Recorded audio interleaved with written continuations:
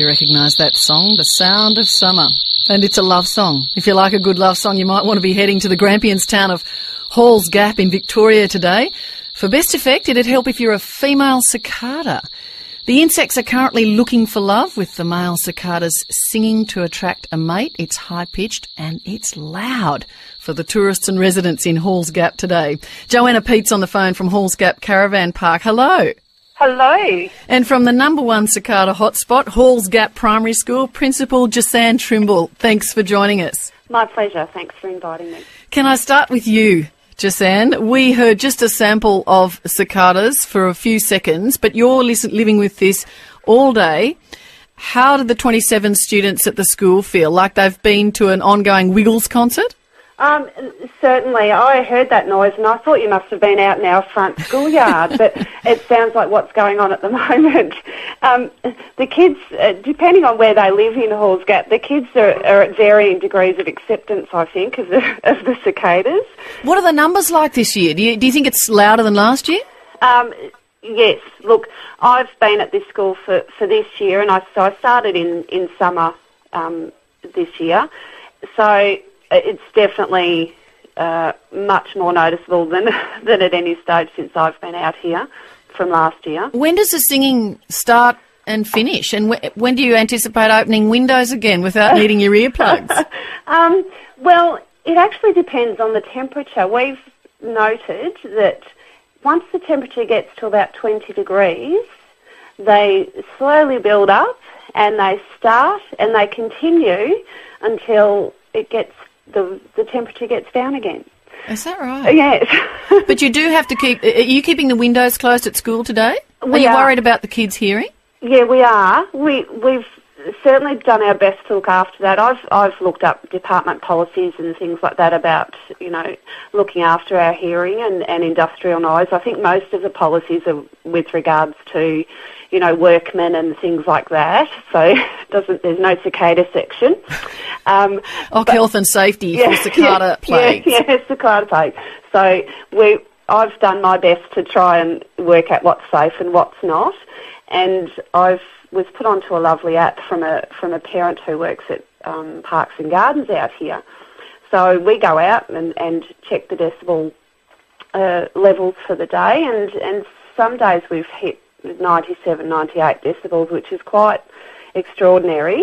What is that equal to in terms of an appliance? Oh, look, it's probably like either, someone mowing the lawn, being on a lawnmower all day, every day, or quite possibly being right next to a really loud building site or things like that. Wow. The government, the guidelines are fairly broad. Anything from 80 to 140 decibels is considered to be unsuitable for prolonged exposure anyway. So. What a fantastic exercise for the kids, learning to live and monitor those, but it also has an impact on business in Halls Gap. And Joanna Pete's from the Halls Gap Caravan Park. Is it driving you nuts, Joanna? It is driving me batty. It's just non-stop. I have no windows, nothing open, because you just can't. And because I've got very sensitive ears, it just seems to hurt. And our guys outside, they've now got earplugs because it's just non-stop every day, all day. Well, Halls Gap's at the base of the Grampian mountain range, and you get stacks of tourists there. What do they say?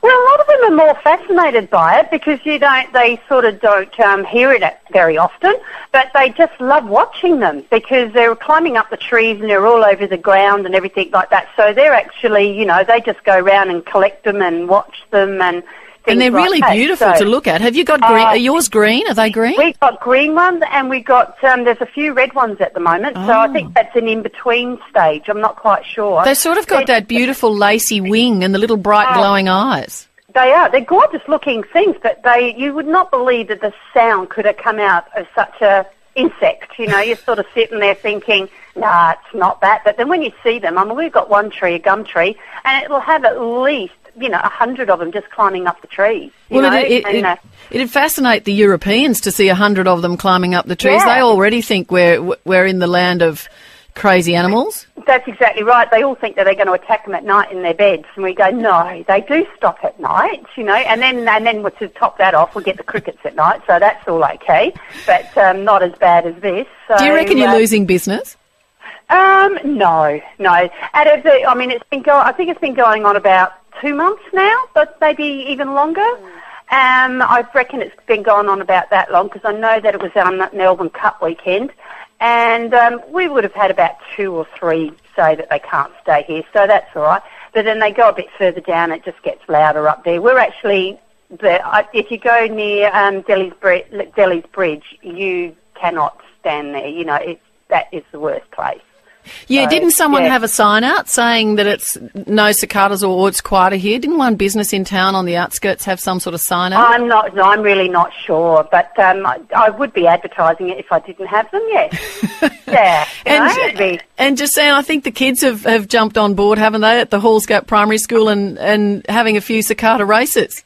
Oh, look, they've had a lot of fun with the cicadas. We've been very careful to teach them about and talk to them, and about why they're here and the environmental issues and all of that kind of stuff. But we've had cicadas on hats and on backs and in the school and in my office and all that type of stuff. Oh, they'll be bomb-proof by the time they're finished with that. Well, listen, good luck with it, and I don't know, you'll just have to play some sort of loud music to get over it. Thanks for joining us. Thank you very much. Surprised how loud your radios are inside the house. As long as it's on the ABC, that's all right. Thanks a lot. Thank you. That's Joanna Pete from the Halls Gap Caravan Park and Jasan Trimble from the Halls Gap Primary School.